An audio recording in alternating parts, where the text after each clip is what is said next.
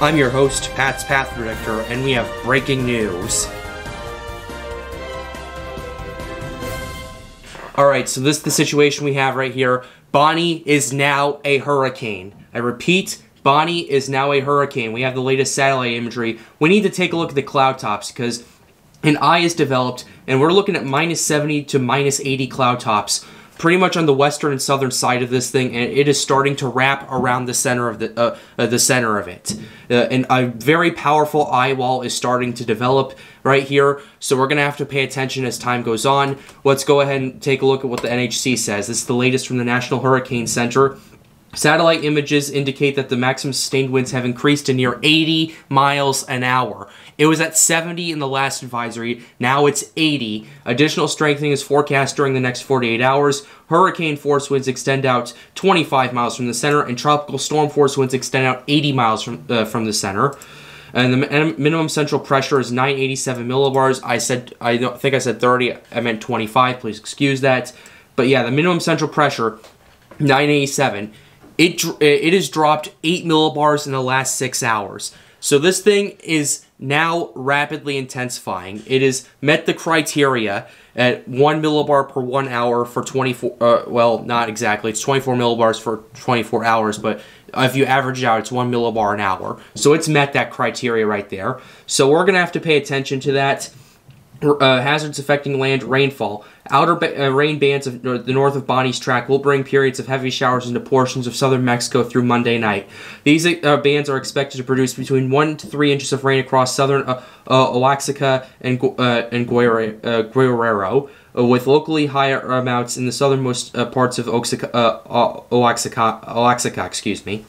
So that's basically the hazard we have. It looks like the outer bands are going to be impacting this thing. So, yeah, that's basically what we're looking at. This is the cone. The NHC is now expecting this thing to peak at 110 miles an hour. That is a high-end Cat 2 hurricane, ladies and gentlemen. So this is what we're looking at. It's expected to remain a hurricane for the next 5 days as time goes on. So we'll have to pay close attention to that. We're going to go ahead and take a look at the track models and the intensity models. The track models have it continuing to move to the west-northwest, and then it starts moving a little more to the west-due west right here into the Pacific, further into the Pacific Ocean. This is close enough to land for potentially strong winds and rain for this thing to impact the coast. Now we're going to go ahead and take a look at the intensity because this one is very important. Even though it is staying out to sea, we need to pay attention to this. As you can see, it's already a hurricane, and the vast majority of these models now indicate this will be at least a Category 2 hurricane right here.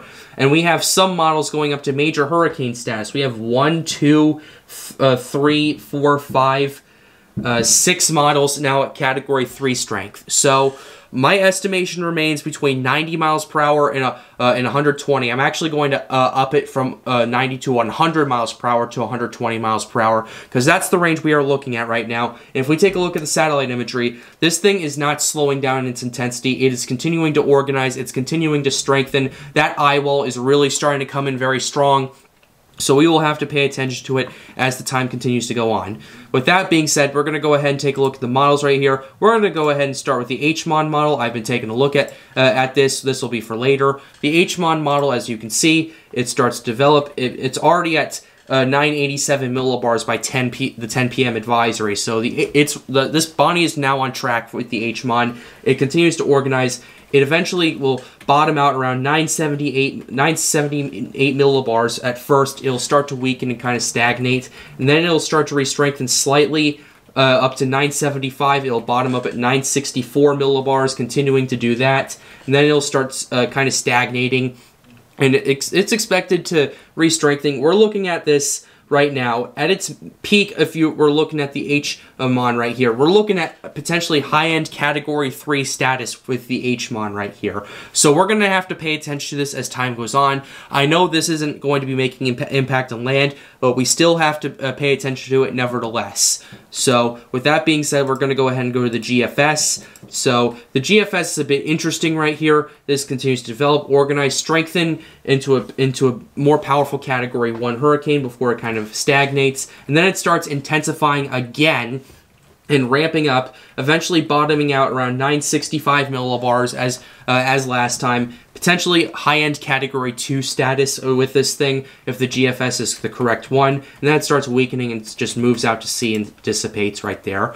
So we're going to do that. Now we're going to go to the HWRF model because this is very important right here. This is a very interesting situation we need to take a look at. The HWRF and HMON have been the two more accurate models for this hurricane right here. So we're going to have to pay attention to those as time goes on.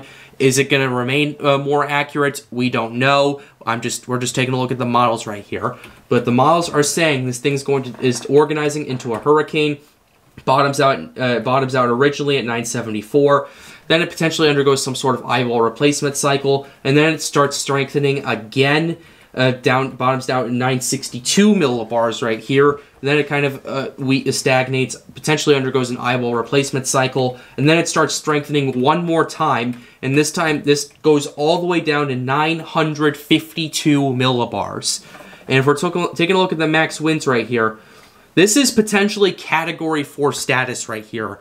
Because if we're looking at 850, we're looking at 137 knots. You convert that to miles per hour. You reduce it to around 10 to 15%, and then you convert that back.